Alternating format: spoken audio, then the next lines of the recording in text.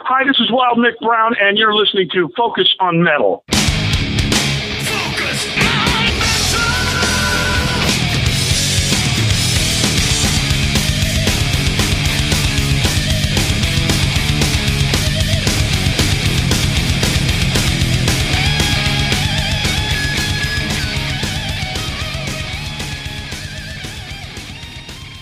Hey, Metalhead, Scott Thompson here, welcoming you to another week of Focus on Metal. And this week, as I had talked about last week, we welcome back author Jim Santora. The last time we had Jim on the show, it was for the July 4th, 2019 episode 425, if you want to go up to focusonmetalpod.com with a little one we called Summer Reading Metal Edition. And on that one, he was double guesting with another one of our constant guest, author Martin Popoff. But for that one, in episode 425, he was on there for his book, Underrated Rock Book. And this week, Jim is back on with us talking about Underrated Rock Book 2, 200 More Overlooked Albums. So this one comes out a few weeks from now, October 12th. And if you like the first one, then you will absolutely like the second one. And if you haven't read the first one, it doesn't matter. It's not like these are in a series or whatever. It's just another flavor of the first one. So go get this one. And if you like this one, you go, hey, you know what?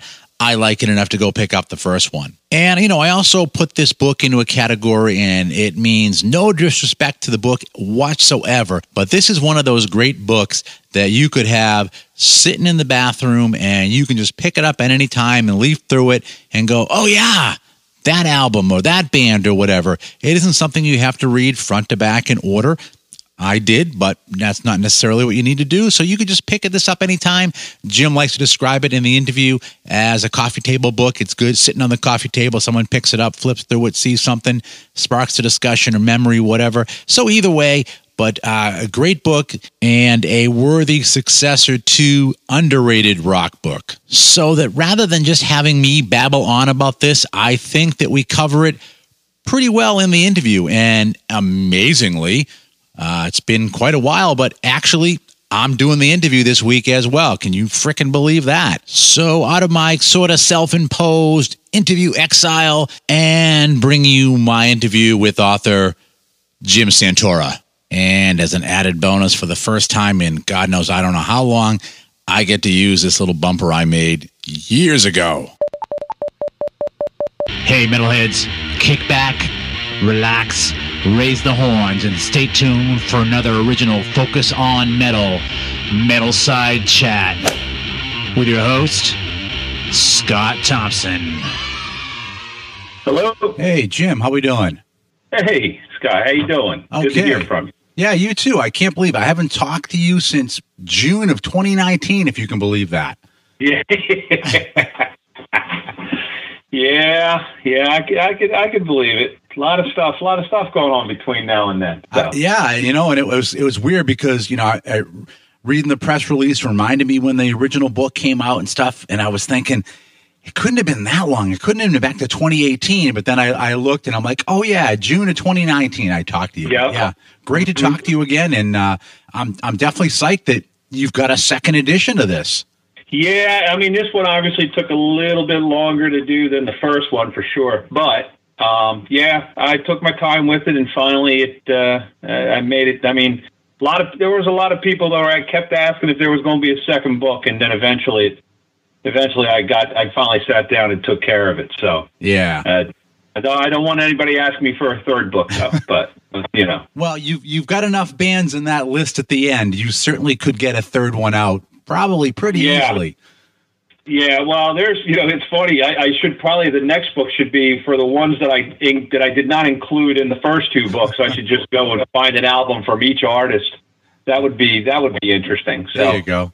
So first off, I got to give you thanks for giving us a mention in the credits up in the front. I really appreciate that. That meant a lot to me. Absolutely. So I definitely appreciate that. And, you know, I got to tell you, I don't think I told you this the first time that I was talking to you, too. One thing I really love about these books, and I think it hit me more weirdly with this one than it did the first one is way back when I was playing in bands all the time. I had one band where we kind of had this bizarre motto that we were obviously shit-faced the night we thought of it, but it was kind of like 1,001 of your patriotic favorites that you've completely forgotten about. And the whole thing with the band was that, and you know from playing bands too, that a lot of times if you've got originals, you got to do I'm going to play almost all covers, and I'm going to throw a little bit of my originals in here as well. Right. Yeah, and especially both of us, we're on the East Coast. We've had this, we know what this scene is like. And and I just remember that I used to have this thing where we wanted to make it like we would play not just the regular covers everybody was playing. They were covers, but they would be the thing that everybody would listen to and go, oh shit, I remember that song. I love that song. Yeah. And reading through the ones in this one, it really hit me. And the other part of it too was the other band that we used to play a lot with, this other band where their guitar player used to do all of our would engineer our albums and our live shows, and we would do road crew for their band. And their wrap-up song was Head East's Never Been Any Reason. And I noticed that Head East made your list at the end. And but that was another one where people would, you just forget about that song, and all of a sudden they would blow this thing out at the end, and everyone would lock into it. And for some reason, this second book really brought me back to that whole concept of, wanting to do those songs that everyone would go, oh yeah, I remember that song. And I think maybe it's the selections you had in here. Yeah, well, I will say that after the first one had been out for a while, and I sit there and would read the different reviews and stuff. And it was interesting when there was one guy put on an Amazon review, he put a some long review and just said, the one thing he said was dig deeper is what he said. Like it was like a 2-star rating or whatever. And then he mentioned a couple bands, and I was like sitting there thinking yeah, okay. And then I would listen to him and I was like, no, they're not making the book, right? But it was like his opinion. But then he was like, dig deeper. At one point, the working title of the book was called A Deeper Dig, and literally, the first book kind of got me to a point, and then as soon as I was finished, then it was like, oh crap! Then I'm starting to talk about these other bands, right? And they're like, oh my head, and I'm like sitting there going, and that's kind of the only reason why the second book even came to light, was because after a while you start compiling a whole other list of bands, or you heard a song and it's like crap, and then even in some of the research I did, I'd go through something else, and then I would sidetrack and just go to a different band or a different artist, or I'd hear a song like, man, I remember that song. But or you heard the song and you didn't remember the artist, right? And then it just kept snowballing from there. So my list. I can kind of go through. We talk when we get into the actual piece here, but it's like it's just so much stuff. Yeah, definitely. Yeah. And the other part too, I think, is that I look at a lot of what you have in here, and it's crazy too that you've got 200. Basically underrated rock releases, and you fit them all within 164 pages, which is incredible as it was, that you kept being pretty succinct about it. Mm-hmm. But that I also look at it too of like you, I used to be on terrestrial radio, and I look at a lot of these and go, yeah, these are the kind of things too that when I had my show that I could be, it wasn't quite a way deep cut, but it was a deeper cut than a lot of things that were getting played at the time. And I kind of see it this way too. So when you tell me somebody gives you a 2-star review and says, dig deeper, that's kind of to me, it's kind of more of a easy to say elitist comment more than a real good, helpful feedback. Yeah. And again, I always will throw in there that there's a disclaimer. The whole point of the book is it's a talking piece, and it's a debate piece. And I would love to have I love to have people sit there and tell me, hey, you picked the wrong album, right? Well, why is one album from this band do you feel is more underrated than something else? And it probably and everybody would have valid arguments about it, and everybody could agree to disagree, right? So, there's that piece to it. And, the other thing with this book, and even though, I called it Underrated Rock Book 2, but, and instead of the number 2, I used the word 2, because really you could start it either. You could start either way on you know what I mean? If you didn't have the first book and you start with the second, you can easily go back to the first book. Yep. Because I don't think there's a right or wrong, because the first one just said, it's 200 overlooked albums. But, without, obviously the first one does have a list there that says, hey, here's the 15 albums you must listen to. Because in my opinion, I said, these are the most underrated albums, right? But really, in reality, you could start with this book and then go back to the first one. Right. And then kind of interchange them. So there's no this is the Holy Grail and this is the second level, right? Right. So right. And I look at this too as a good kind of I don't want to call it avenue of discovery. That one of the things I like about all your entries in here, and you did this in the first one too, is you've got now a whole generation of kids that have just kind of been fed that monthly playlist on, whatever station they're listening to that's owned by Clear Channel and only plays those same 15 songs all day. And they're starting to want to find other things. And what I like on this is that you always give trails back to what this band might be resemble or what its lineage is and things. So it gives these little trails back of someone going, oh, I heard of that band. Oh, I should check out this one because it's coming off of that too. And I like that you do that in a ton of the entries in here.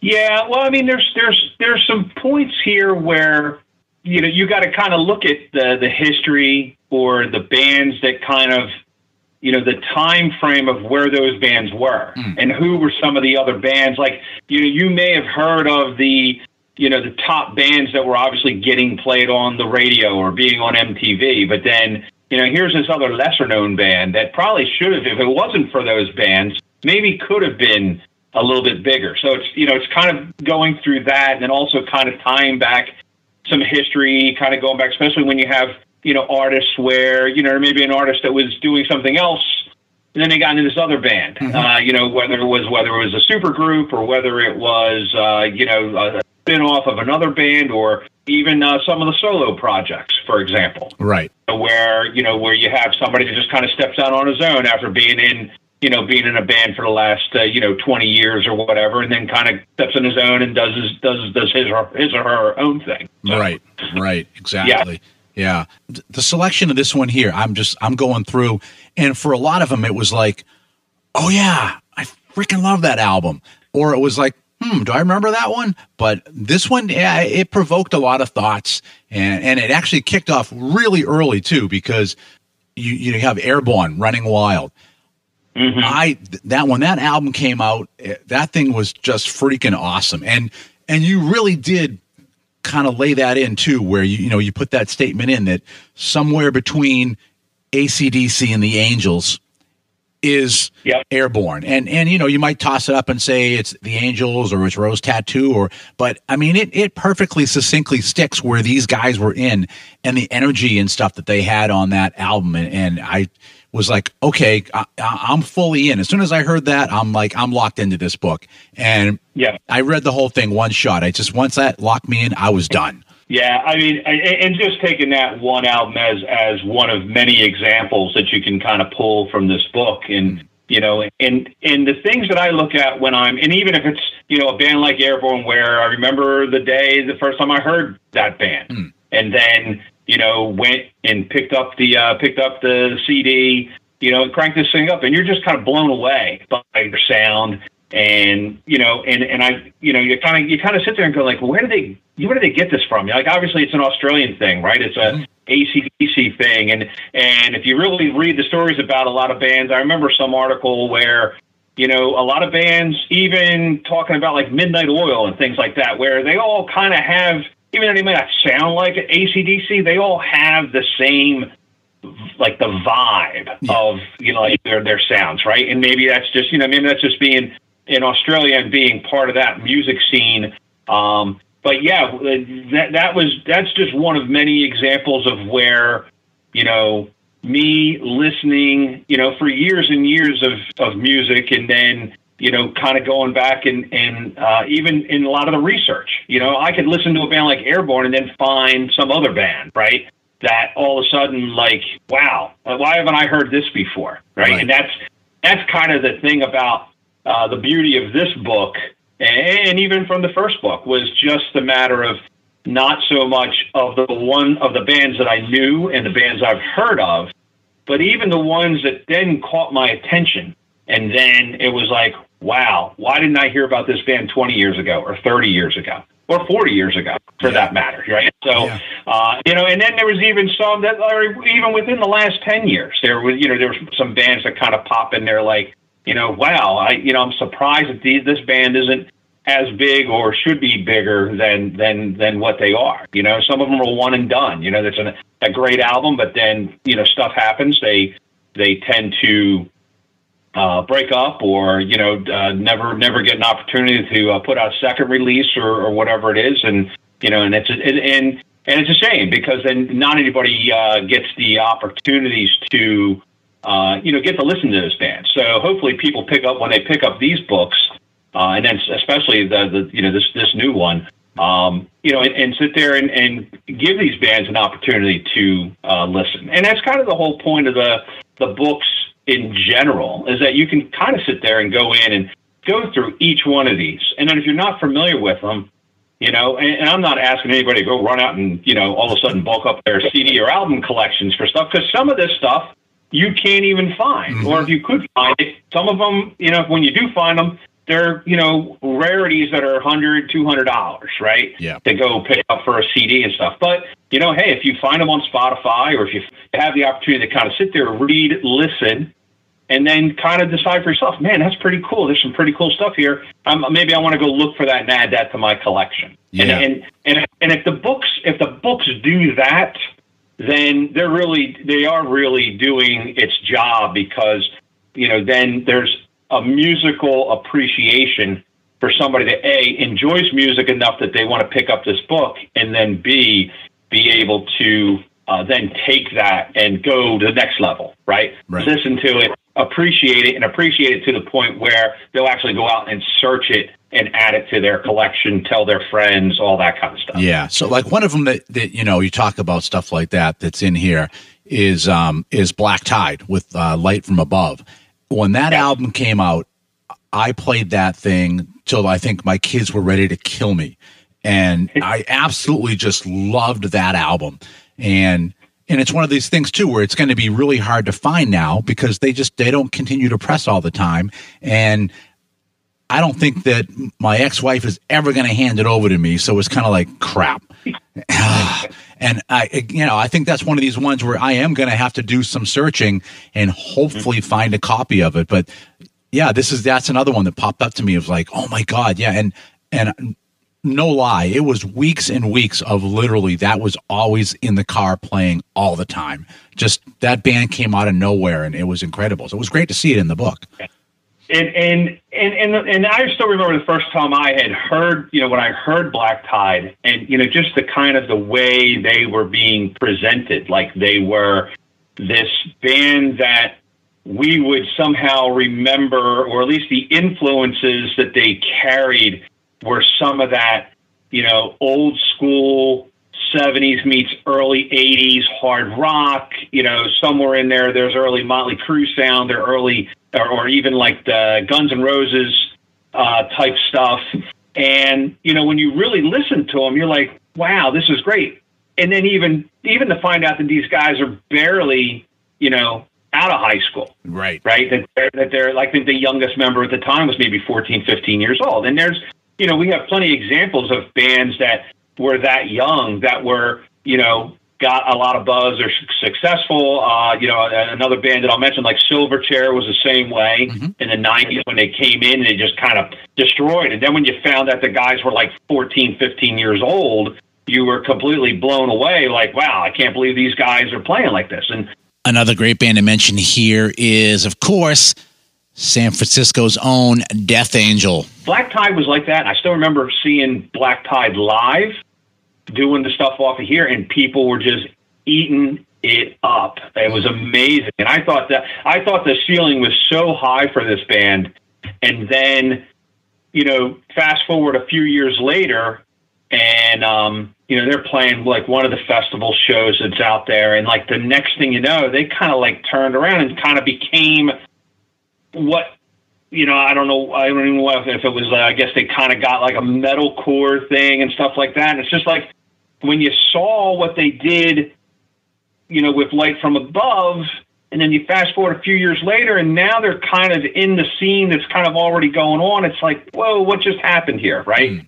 And I think that kind of is what kind of lost me on that band, because there was so much of a ceiling where this album and this band in general should have been so much bigger than what they were. Because, in a sea of bands that were still kind of, I guess you kind of had still a post-grunge and a metalcore and some other types of, stuff as far as metal and hard rock would go. They kind of came in and, almost like, around the same time as Airborne, right? Airborne comes in and they kind of have that AC/DC kick-ass style. Black Tide comes in and says, hey, we got this, we kind of got this early hard rock style, and it's in your face and all that stuff. And I think there was a huge market for that. Obviously, they didn't kind of achieve the levels that, I personally think they should have been. But, it was very disappointing to see that they kind of transformed into something else. And I think they unfortunately lost the fan base because of that. Right. Yeah. Yeah, definitely. So, another cool thing that I thought was a nice addition on this one is that you did change the rules from your original scope of the year. So you dropped back some years and you went forward. And then the other cool thing was that you decided you were going to throw in some soundtracks. And that definitely was, and not like you went crazy. There aren't a ton of them in there, but I think you really got some key stuff in there. And one of them that really made me have a huge smile on my face is that you had the Rockstar soundtrack, because that is definitely one of these things front to back. What a great soundtrack. And I was psyched to see that one in here. Yeah, and one of the things that I wanted to do with this book, and I knew I needed to kind of change the rules up a little bit and kind of open things up. The first one, I definitely wanted to be a little bit more kind of tight with like the time frame, and I wanted to kind of go with, I was born in 1969, so I kind of got into music, at an early age. I can still remember, having 45s that my mother would buy. When I was about 4 or 5 years old, and just, play stuff on the turntable because she would give them to me. It's like the early Meatloaf or early Beatles, or I should say late Beatles, kind of like that, before they broke up kind of stuff, and, Monkees albums and all that kind of. Actually, my first LPs, Jim, were the Monkees and Meet the Monkees in mono, and I still have them. Yeah, I had it was Best of the Monkees. It's the one where they're all like in red. They're all wearing the red. I think it's kind of like an orange background. I mean, that was like one of the first ones when I got into that band. So what I wanted to do was that there were several bands or artists that were in the 60s, or at least the late 60s, that I felt there were things that I could include into this book. And some of them were a little more research, because in a lot of cases, like in a case like the Monkees, it was only really like a couple of years ago. Like I was into the band a lot. Like when I was a kid, obviously you watched the TV show because it was on, at that point it was on syndication in the early 70s, right? So, and then I got to see Mickey Dolenz and Mike Nesmith live. And this is pre-pandemic, right? So what was interesting was, they're kind of doing their songs, because it's just the two of them now. They were the last surviving members. Obviously, Mike Nesmith recently passed away not that long ago.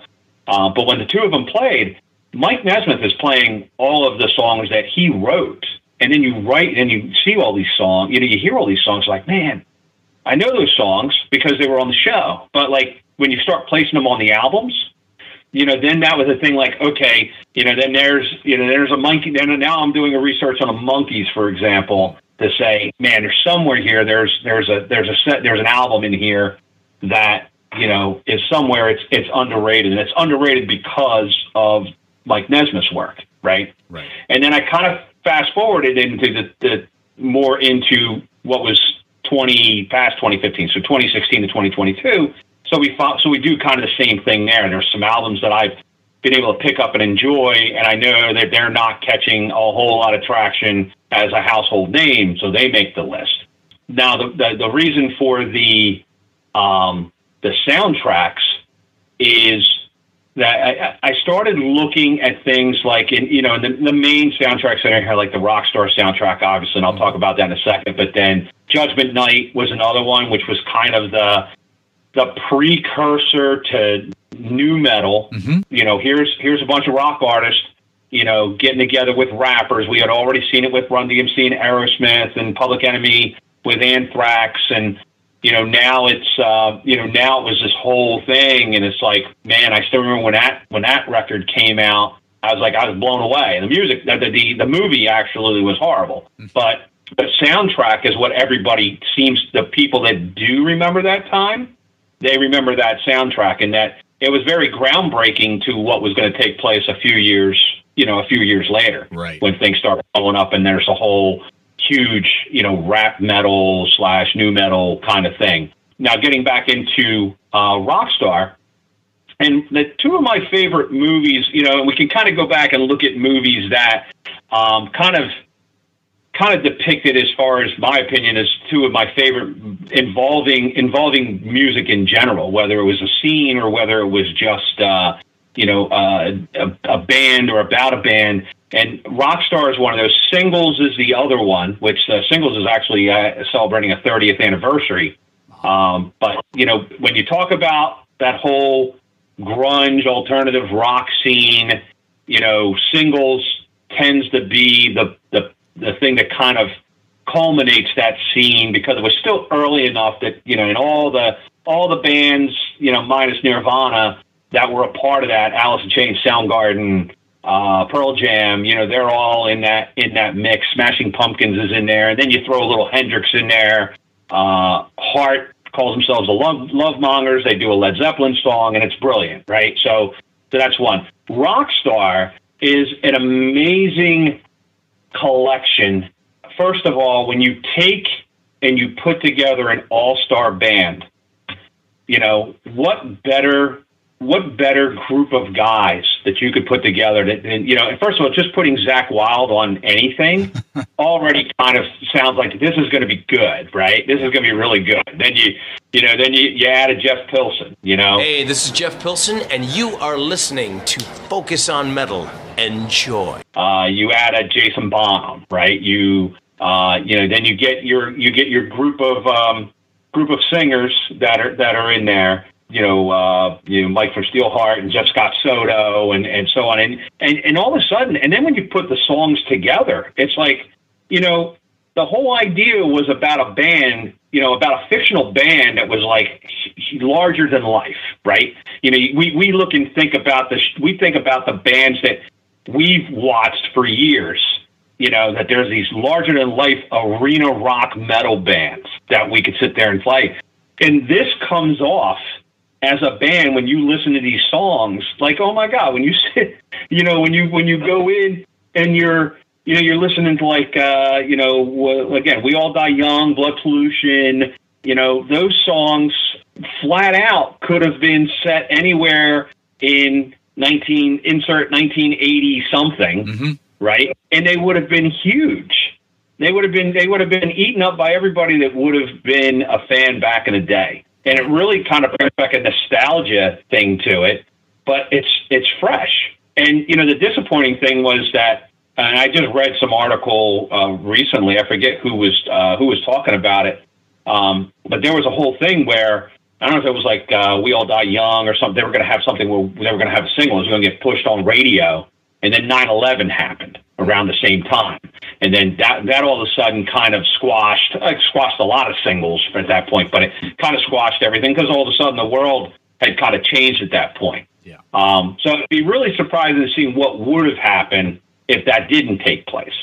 And what I'm actually, and then I was also hearing about, they were talking about that Steel Dragon, or the band that was comprised of Steel Dragon, was, there was always this pondering that they were going to get together and do another album and maybe do a tour, and then those things never happened either. So we only have this soundtrack. And, there's some other songs on there that obviously people would know, because there's the, I think it's Motley Crue and Bon Jovi, and I think Kiss, Kiss has a song on there. And those are all fine, too. But if we're really looking at the core of this soundtrack, it's the songs that are done, by the band Steel Dragon. The one song that's done by Everclear, I think, is tremendous. So, yeah, so there's a whole collection of stuff there. It's still one of those albums that, when I flip through, I'll pull that out just because of how great it sounds. Those Steel Dragon songs are incredible. Exactly. And that's actually, you echo how I feel about it too, which is that, the other stuff was like, it was the Steel Dragon stuff that was more of the, wow, this is just really good. And it's the stuff that I tend to, if I pop that on, that's what kind of puts a big smile on my face hearing that again, is that one. So, yeah. So like I said, I was glad you expanded kind of the scope. And I can understand why the initial one, I remember too, the first time talking to you, that you kind of wanted to have it based more as to, being born in 69 as well. But then you're doing your first book and you're trying to pick 200 songs. It's like, you probably want to narrow your scope down a little bit as well. And, I see that too, like, when Martin Popoff does some of his best of books and stuff, he tries to put some scope in there so that he's just kind of not doing this thing forever. So yeah, I think that's a good way to go. And this one here, it's not like you went crazy opening it up either, but it did pull in some really cool stuff when you did it. Yeah, I think overall, when you first start putting, and really my process was at the beginning was to kind of set some, you have to set the ground rules, otherwise you'll be all over the place, and then you start getting frustrated. So if you kind of keep it to a certain set of rules, and the same thing, like it was, if I have 200 artists, I want to make sure that I don't keep going to the same, obviously the same artist. So obviously nobody in the first book is going to be in the second book. But, there are some things where if, we have solo stars, like, for example, Robin Zander, for example. So Cheap Trick's All Shook Up was in the first book. Robin Zander's solo album makes the second book, because I always think that's one solo album that severely gets overlooked, because it's an album that kind of goes into Robin Zander kind of stepping out into his own, and it doesn't really sound like Cheap Trick. And I think that's kind of the brilliant thing there, of where some of the songs he did, there isn't that Cheap Trick influence. There's not that Rick Nielsen songwriting piece in there and Robin singing the songs, right? Right. So that's kind of the thing there, and then the other thing that I did this time around that I didn't really do the last time. The other time I kind of had a book and I was scribbling stuff down and just kind of kept rolling with it. So I kind of had a rolling total of artists, or people would suggest something and I'd write it down.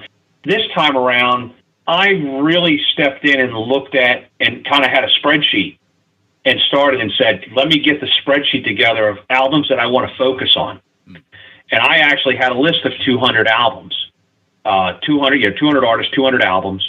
And then from there, I started going through, and and it was kind of, I started going, I went A to Z.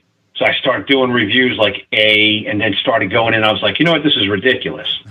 So then, because it was one of those things where I got into a frustrating point, because then you start going through and you're like, is this really an underrated book or not? Is it really overlooked? So you start questioning. So then I started going down the list, skipping things. And then as I kept doing that, I would then either remember another artist or an album after listening to somebody else. And then I would put them at the bottom of the list. So then once I worked my way down, now I had all these other records. And then I started going through that. And it was actually a really good exercise, because as I continued to add stuff, then my original 200 that I had on that list, a lot of those did not make it. And it was actually good that happened, because had I continued to go through that list, I definitely would have missed a lot of things because really the one thing that's really hard about doing, because it's really, when you really look at it, it's really an exercise, and I've actually been able to do this exercise twice now. But it's really hard to kind of pinpoint because there's so much music out there.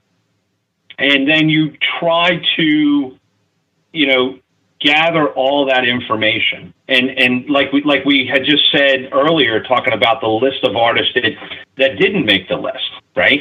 And if I could put the two lists together between the two books, I might have close to 200 artists that I could sit there and say, you know what? And actually, some of the ones in the first book did make it to the second book. So there was that. But, if I still was to sit there and go and look at it, there's a good chance that there's another book out there, right? The question is whether I want to continue and make this kind of book again. There's ideas that I have for another book. I don't know if it's quite this, but if I start lining up, additional albums and songs and continue making the list, then there's something that may come of that, and then I might sit there and go, and then we come back in 2-3 years, and here's another book, right? So. Focus.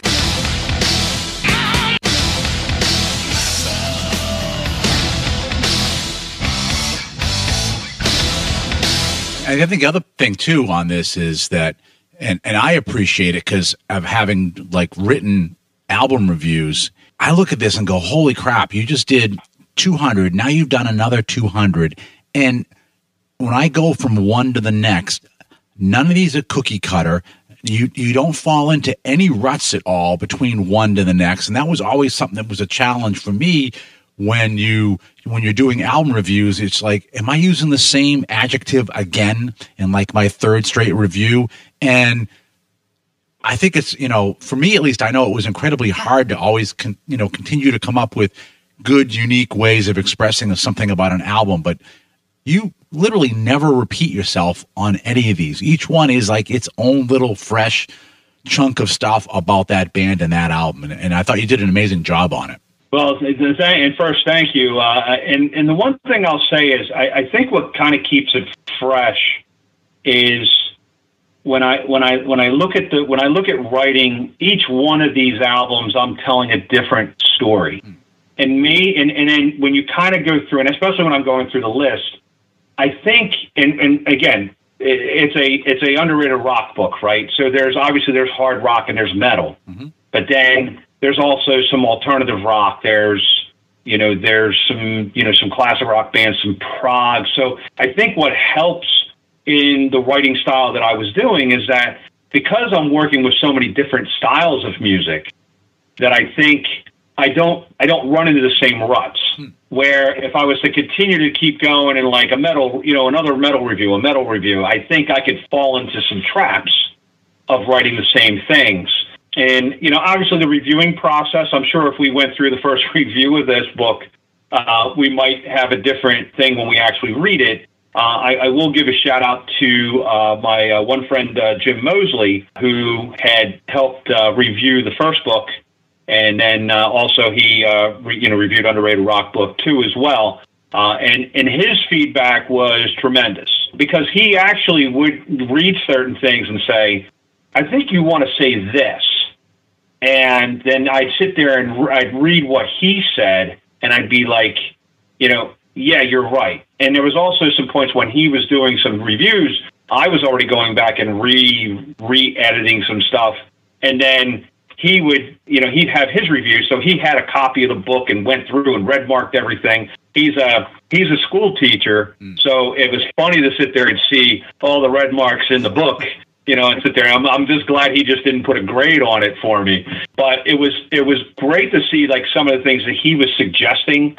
And then I had already made a change. So we were already on the same wavelength there. Yeah. Because we were already thinking about that. But, there was a lot of stuff that I had changed because, there were some times where I did use the same words. And then it was like, okay, I got to kind of come up with something else because otherwise you're kind of getting into that habit of kind of repeating yourself. And then it kind of gets a little mundane, right? And then somebody reading it, might sit there and go, saying that word again, or, you know what I mean? So So trying to keep, try to keep the book fresh. And, I think the combination of having some good people that kind of have the same thought process, because especially not just that, he was a teacher and that kind of stuff, but he also was a fan of a lot of the bands that also made this list. Right. So there was an interest there of him as he's reading it. And then, even suggestions he put in there like, man, I love this album, this kind of stuff. So it was kind of good to see that I was hitting all the right buttons with somebody that could just be, a potential person that would read this book. And that was good to see also. Yeah. And I got to say too, that, between what you did and what Jim did, because I have this habit and I drive people crazy with it. And sometimes it's handy, but I do tend to proofread as I'm reading. And I've had, a lot of books that I've read over the last couple of years that even through like major houses, and I read through and I'm thinking, how do they let this get through? Sometimes it's like a really bad usage or a horrible spelling error or just ridiculous stuff.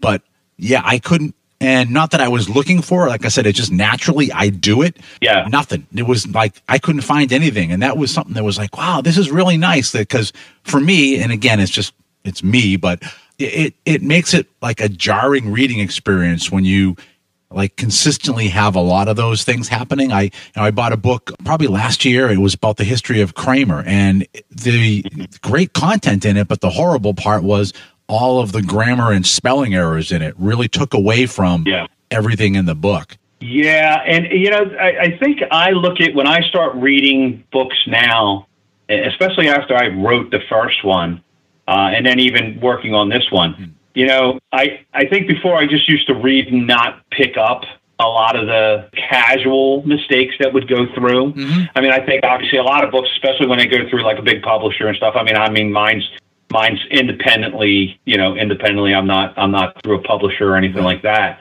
But, it's interesting, even like we mentioned Martin Popoff, and Martin's a tremendous writer, right? But even I picked up a book not that long ago. There was a Rush album by album book that he did. Yep.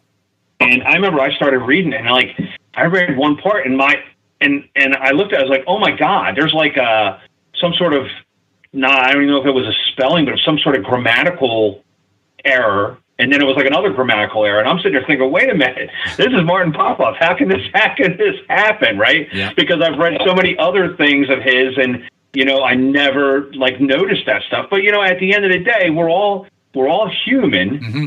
And, you're going to see, some people are going to see things, and I'm sure people are going to pick up stuff in my book and sit there and say, that's grammatically incorrect. Because, and I had that in reviews, people, like all of a sudden they were eighth grade English teacher, and, they're critiquing the writing style. And some of that stuff I sit there and think, like, listen, I'm, I'm not the greatest Rhodes scholar, right? But I think I could put a couple sentences or two together, and the things I liked, a lot of the compliments that I got from the first book was where people that had read the book and then reviewed it said, that that it was written well, right? That it was written well, or they liked the style of how I did it. Right. The complex, not complex, but, putting together, 300 word reviews, really kind of stands with people. And, it's kind of like that, this is kind of like a coffee table book where you can kind of just flip to any page and then go and say, oh, okay, hey, here's Monster Magnet, Dopes of Infinity, right? Just read the information from there. You can kind of flip through. I had another friend that had gone through the first book, and he waited a couple years, like he didn't pick up the book right away, and then he picked it up. And he went through it. He literally went through it page by page, and he told me it took him almost 2 months to go through the book, because he read about an album or read about an artist, and then he would go and he would find it. Wow. And I thought this was the best example of how this book should be handled, where you sit there and you go to the first one, and then he played it, and then what happened was then he got sidetracked, because then when he liked something, and then he saw that the band or artist had 10 more albums, or, a couple new albums, or, stuff that they had, a few years ago, before that. And then all of a sudden now he's engrossed in listening to that. Right. And that's kind of the great thing that's about this book, that you can sit there and go through it and say, wow, if I could flip through here and say, I could pick, if I didn't know anything about Metallica, but I sit there and, I put Death Magnetics in the book. Mm-hmm. If I didn't know anything about Metallica, then all of a sudden I listen to it and I'm like, oh crap, these guys have been around since 1981. I didn't know that. Hey, let me go back and listen to their whole back catalog. Right. And then, kind of go through there. But that's the great part of doing this, because I think what it does, and actually what I've also seen, because I've been where I've had some people that were adult, there's adult people like me and you, telling me, hey, can I get a copy of that book? I want to, because they want to get an autographed copy, but they don't even want it for them. They want it for their son. Yeah. Because their son's into music, he's playing an instrument, that kind of stuff.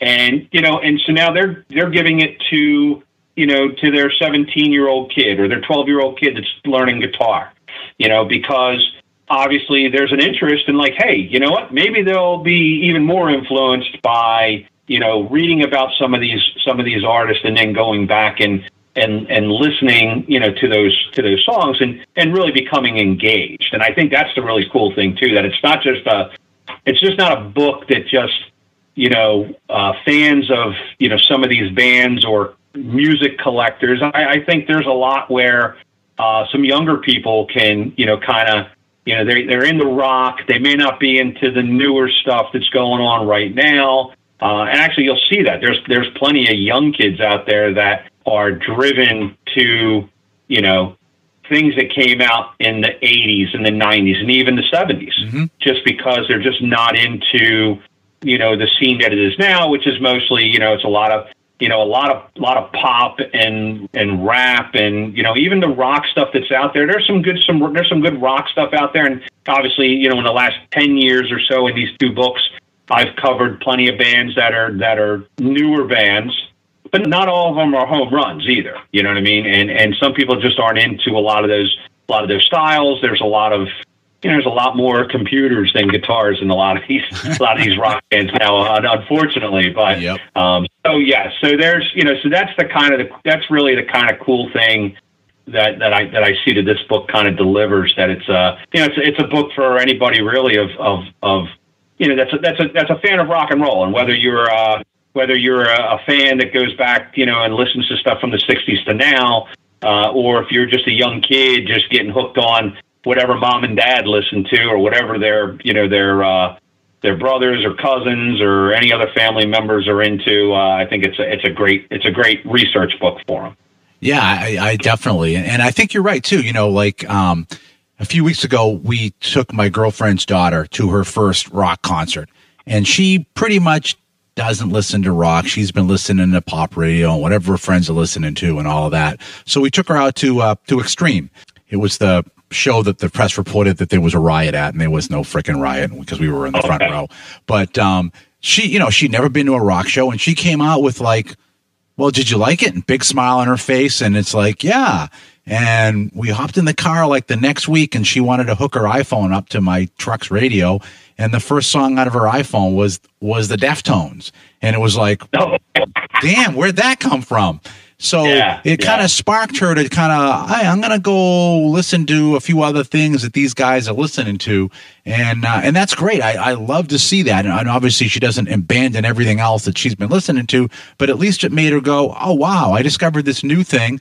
I felt pretty good listening to it. Let me check out some more of it. Yeah, and the one amazing thing is, I mean, there's so much music out there, and I think as far as American radio goes, it's very hard to find some good rock stations. Oh yeah, it's dead for us on the East Coast. It's a wasteland. Yeah. There's still some like great indie stations like out in Texas and stuff, but here you're right. It's a wasteland. Yeah, and it's like, you could, I mean, obviously there's a lot of good internet radio stations out there. There's podcasts, like yourself that, kind of still continue to carry the torch and spread the word and all that kind of stuff. But it's like, where are the avenues? And that was another thing, like with this book, because even the first one, when I said, rock is not dead, right? You just got to find, where the rock is, right? And it's like, and I almost kind of look at this as like if you were an archaeologist and you were trying to look for dinosaur bones or whatever it is, this is the rock. This is the rock that you're going to kind of, crack the earth and see what shakes out. Yeah. And, and with my kids, and my kids are older. I have a 21-year-old daughter. I have a 25-year-old son, but both of them got into more rock music during the time. And a lot of it was, when I would have them, because it was me and my first wife, we'd split up. So of course I had time with them. And a lot of that time was spent going into my record collection and pulling out an Iron Maiden greatest hits, or pulling out the, Meteora from Linkin Park and things like that. Yeah. And my son, my first concert, the first concerts he wanted to go, Green Day, right? Take him to see Green Day. Then he wanted to go see Slipknot. And then he got hooked on, he comes to me one day and starts playing a song, Welcome Home, from Coheed and Cambria, which I didn't introduce him to. It was great, because now he wanted to go see them, right? So now it's like, I got a son that's a rocker. He's into all this stuff. And, then he got into even some of the older stuff. He would say, hey, I found this cool song. And it would be like, something from Blue Oyster Cult, or something from, Quiet Riot, or, Warrant, right? And it's like, wow, I didn't introduce you to those bands either. But, those, he kind of had this track of stuff, and he kind of leans towards more the classic stuff. He likes a lot of 90s and a lot of alternative stuff now, but, that's what it was. My daughter, she was always kind of into all the newer rock, emo screamo kind of type scene. But it was funny, one time she put her iPod in on my car because she wanted to listen to some tunes, and the next thing you know, like a Misfits song comes on. And I'm sitting there and I'm going, and I'm like, you like the Misfits? And she's like, yeah. And I'm sitting there going, these guys are like from when I was in school, right? And she's like, yeah. She's like, yeah, I know. Because they've been around for a while. So it's great to kind of influence, when they're influencing the rock, and it's, and rock is a different animal. Mm-hmm. It's different from pop music, and it's, and it always has been, and it's always been, kind of that thing. I mean, when we look at like some of the rock bands now, and we see how they're not the focus anymore. Right. The focus is on all these other artists that I don't know. I call them all like drone music, because to me it's all this auto tune, and it really does, like, I don't really kind of get it. And every once in a while there might be a song that's on that pop side, or even like maybe more on the alternative rock side that kind of generates something where I'd be interested in it. But most of it's all kind of the same thing. Yeah. When you listen to a lot of those bands, they're all kind of the same thing, or a variation of the same thing. The clever thing about like the rock bands, you could kind of differentiate between, all the bands. Like if I look at all the bands in the book, they're all kind of variations of different styles. Mm-hmm. And even when they kind of cross into the same style, like if we could sit there and talk about, and we've talked about AC/DC, and then you talk about like an Airborne, but then like I have like Rhino Bucket is in the book, and then like, they're all different variations that sound like AC/DC, but none of them really sound like AC/DC. Right. You know what I'm saying? Like they kind of have their own little thing that's going, and that's always kind of the cool thing of how like rock music is that, I mean, are there bands that are kind cookie cutter, kind of sound like the same thing. I always argued about I know Greta Van Fleet always gets a lot of flack because they sound like they're like the Led Zeppelin clones. I personally like the band. I think there's something about them that makes them stand out, that people are drawn to them. But if I let my wife listen to, she hears a Greta Van Fleet song, she'll immediately point out and say, they kind of remind me of the Black Crowes. And I'm kind of like, I got to sit there and take a step back and think about it. And like, yeah, you know what? To some degree, they kind of have a Black Crowes thing going. Mm-hmm. And then that kind of defeats the audience. But I guess it really depends on who listens to it. She's not really a fan of Led Zeppelin either. So that could be the other thing why she doesn't catch on that. Yeah, she also might be equating some of the Greta Van Fleet stuff too to the looseness too, that they're not, everything they do isn't like played to the grid. And so Black Crowes, they had that looseness too, and that kind of swing feel in there, and maybe that's what she's picking up on. Yeah. Well, it's. And I'm sure she'll kill me later that I talked about you in the podcast here. But it's funny because when we listen to songs, and she's not a hard rock metal person, and not that I would ever try to convert her. But it's funny, like when I'll play a song and then how she'll describe certain bands. And the best one I ever heard, and this a number of years ago, I'm playing a Zebra song, and I can't remember whether it was Tell Me What You Want or Who's Behind the Door. Was one of those type songs. And she's listening to it, and the first thing she says was, it sounds like a combination of Emerson, Lake and Palmer and Frankie Valli. And I was like, I almost whipped the truck over because I was laughing so hard. But it was like, you know what? When you listen to stuff, and then you sit there and she says it, I'm laughing, but then I'm sitting there going, huh. Because all this time I'm sitting there thinking a lot of people compared Zebra to a little bit like Led Zeppelin, mm-hmm. But yeah, I could actually see where, and I think that's what's the great thing about, I can have, writing these books, have a certain interpretation about a band, and then there's somebody else that's going to read it and have a totally different opinion about what that band sounds like or what that album sounded like. Right. And that's the beauty of music anyway, of any type of music, or in this case when we're talking about, rock bands and rock songs and albums, is that everybody has a different interpretation of what they hear. Right. Because everybody's ears are picking up something different. So like, if I'm sitting there saying something about a certain song with, how great it sounds, how the tone sounds, the guitars, the drumming's phenomenal. Somebody else might pick up something and say, hey, you know what, that bass player's killer. You totally missed the point. He drives the whole, if it wasn't for him, this album would stink, and you know what? Saying if somebody sends me a comment like that, I'd have to sit there and go, maybe I got to listen to that again and focus more on what that bass player's doing specifically. Yeah. And I have that all the time. It's not really an argument. It's more like just a kind of beating on each other. But I have that with my girlfriend all the time, where she focuses in on drums and vocalists. And then I'm always focusing in more on guitar and the mixing and the mastering and the interplay and whether things collide with each other or whatever. So there's things where she'll just be like, what the hell are you talking about? I don't even hear that. And then she'll like something for some reason, that it's got this awesome little drum thing in there. Like when it does the timpani stuff on one of the Jafria songs. She's, I just love that part. And I think a lot of it is kind of what your ears are attuned to and what you just naturally listen for that drive you to look at and listen to things differently. Yeah, and it's just because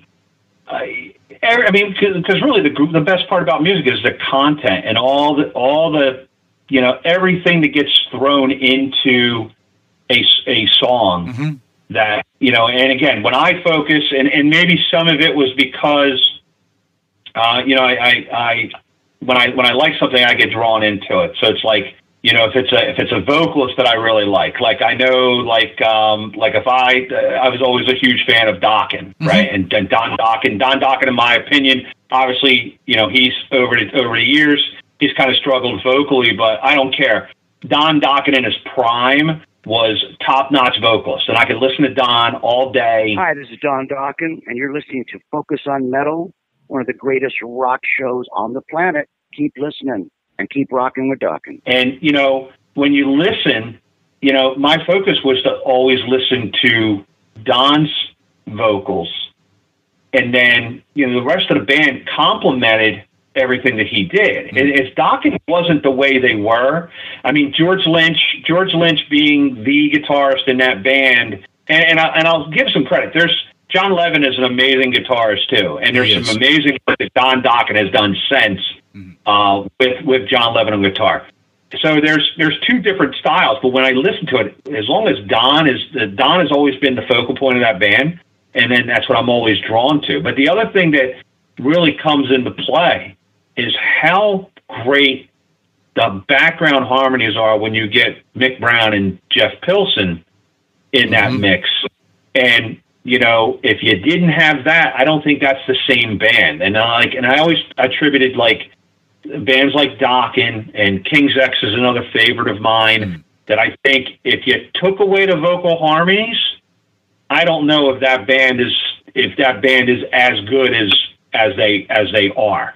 You know what I mean? Sometimes it's the sum of the parts that, kind of go in. And I think there's some bands where a vocalist can just, stand on their own and that's it. It doesn't matter, it doesn't matter who's behind them, right? It could be a bunch of kids playing pots and pans and this guy sounds $1 million every time, right?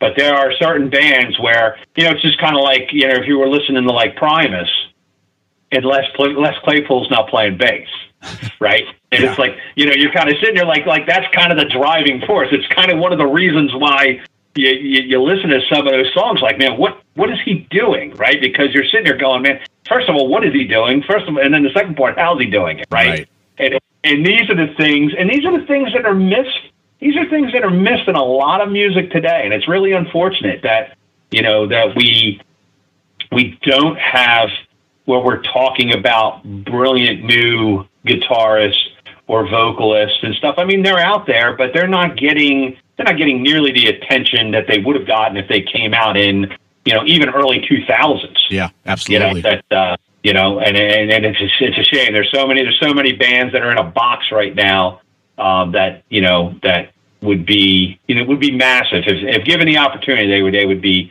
absolutely massive instead of being in this little box. I almost think that rock sometimes gets put in a spot like jazz music was. Like jazz and big band were a big deal at one point. Then rock and roll came in, and then jazz took a back seat. Yeah, and I think unfortunately that's where rock is at this point, because there's all this other stuff that's out there.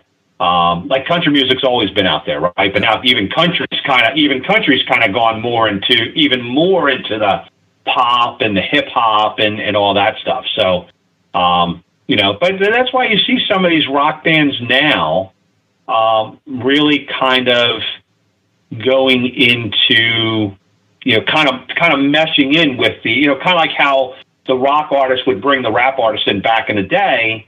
Now you're starting to see some of these pop artists actually kind of branch out into the rock world, right? And so now we're seeing that kind of thing. And I know there's a lot of people that are, not really enjoying that much, but there's some things to be said about that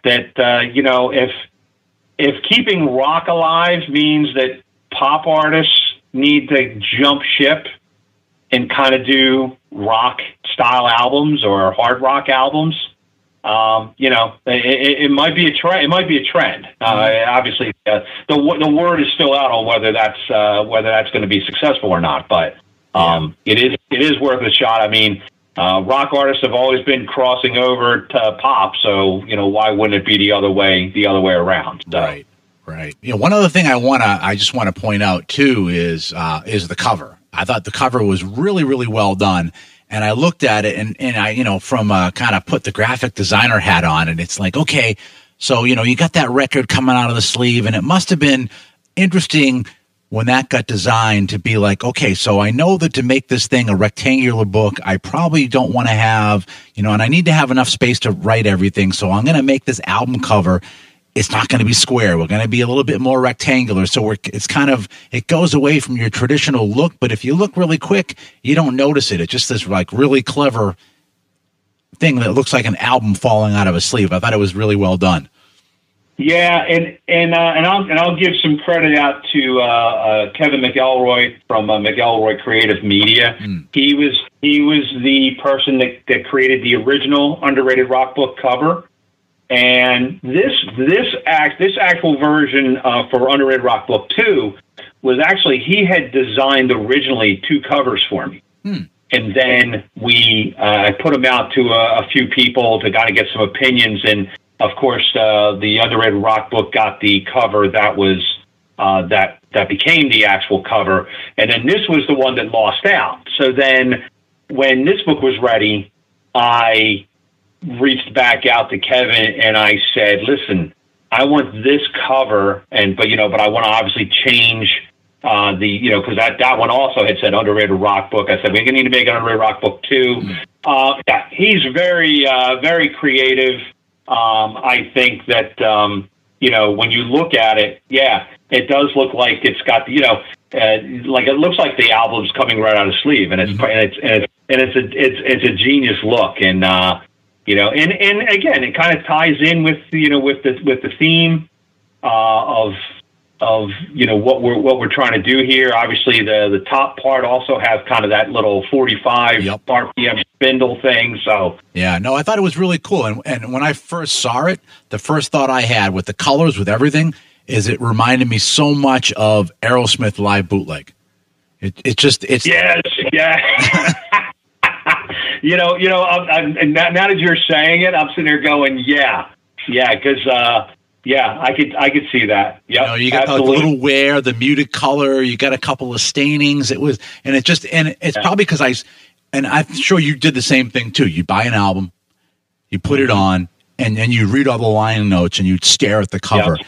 And can't tell you the number of hours I stared at the Live Bootleg cover, especially the big spread in the middle of it. But yeah, that's the first thing I saw this thing and I thought, oh, it looks like Live Bootleg. Yeah, well, even in the 2 section, the wings kind of give it off like it's a true, like it's So, but yeah, it's definitely I mean, everything about the book and everybody that's kind of put their stuff together, it's been great, and and I appreciate everybody that's been a part of this.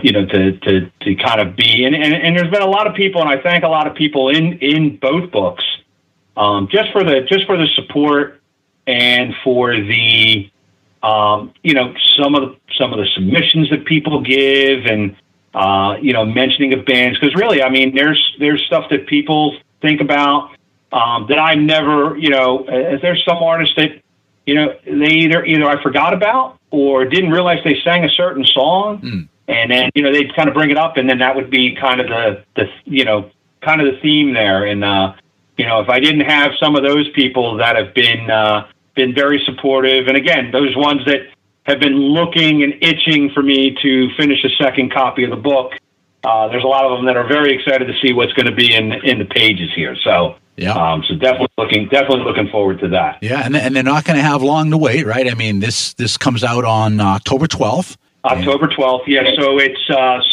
going to start off on Amazon first. October 12th is the official release date for the Kindle version. I got to kind of do some stuff to try to see if the paperback version can come out the same day. It may be delayed a little bit, but the idea is that it's going to come out around the same time. Like, nobody that wants paperback is going to have to wait a week. Right. So if I do everything right, it'll come out sometime the same day, and we'll go, and we'll kind of go from there.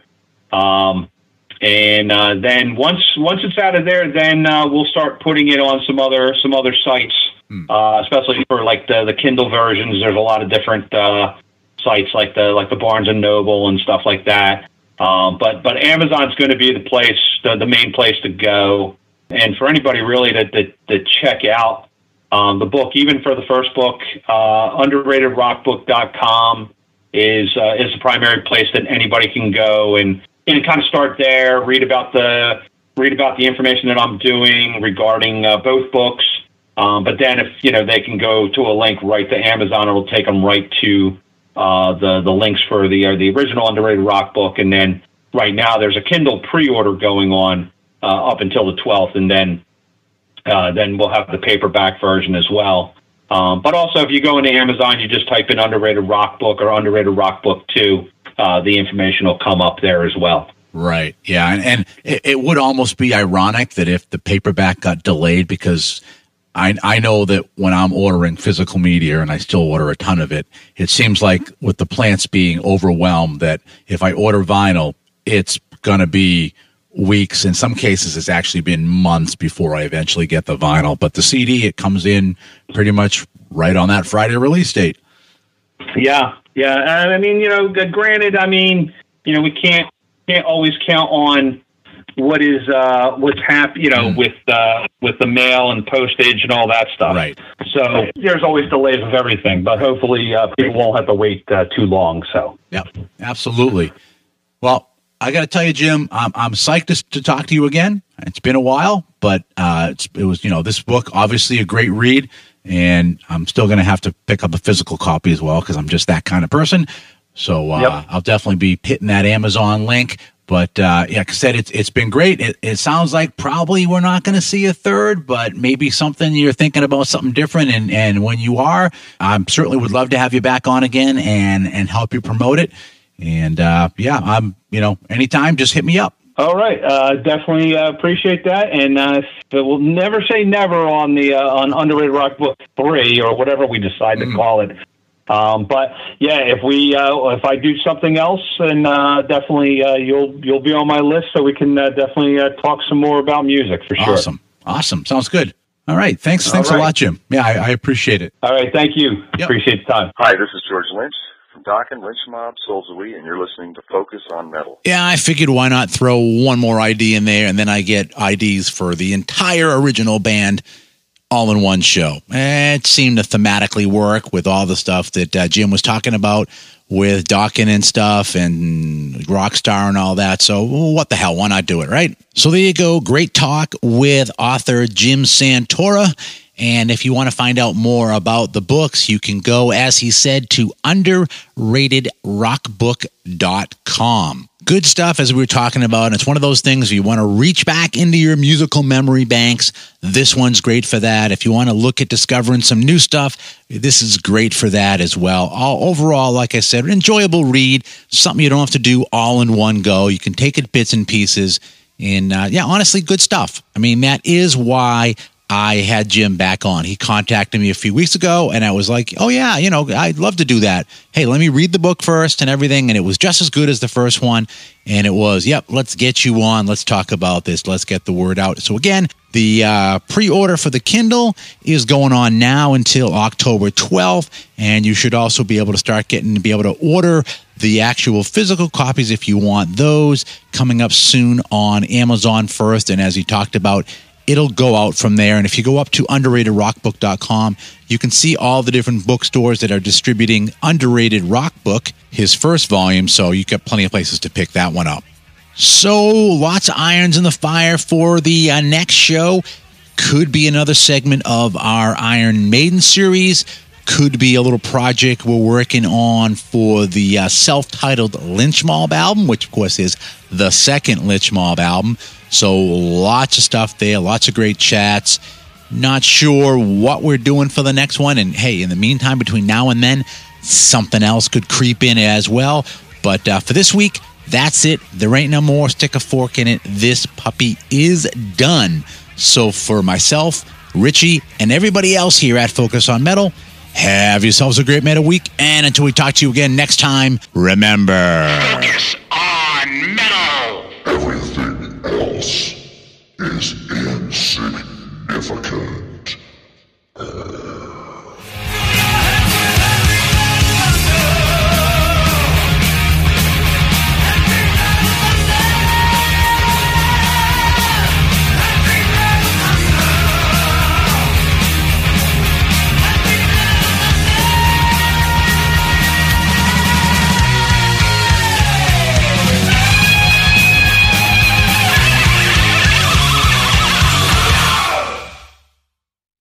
still here?